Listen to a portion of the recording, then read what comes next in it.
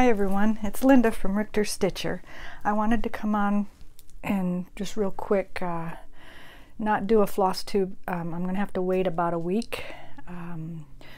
Grandma's coming into town today, so we're heading to the airport actually here in the next 30 minutes or so. So I wanted to come on and just let you know what I'm going to cover on my floss tube in the next month. For June, we have our whip goes happening. Got 2 new projects for this month, and I did make my goals for last month, but I'll share those.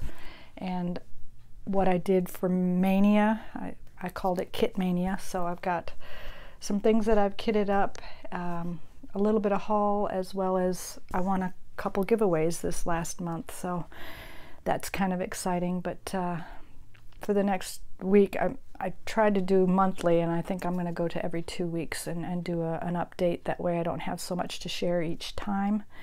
But I thought I'd just let you all know that it'll come around June 10th is what I'm thinking, Friday the 10th, for my June updates of how it's going, as well as what I did in May.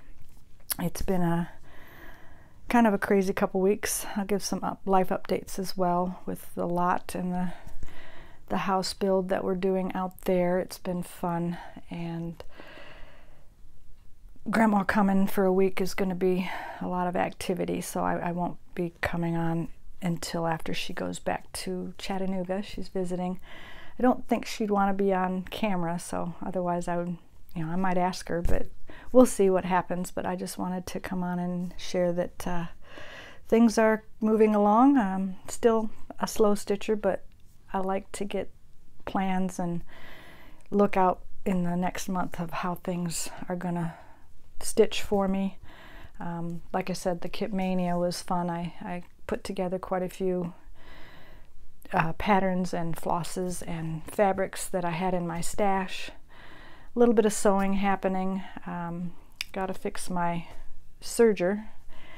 I need to get some fabrics serged, as well as for my quilt tops that I'm making, so that's fun. My mom is a crocheter, so I know I'll be getting a little bit of crocheting in this week while she's here, so maybe I'll have some fun things to share with you besides cross stitch. But primarily my channel is cross stitch, but I do like to craft and sew. So I look forward to talking to you after next week, and hope everyone had a great Memorial Day, and we will see you in about a week.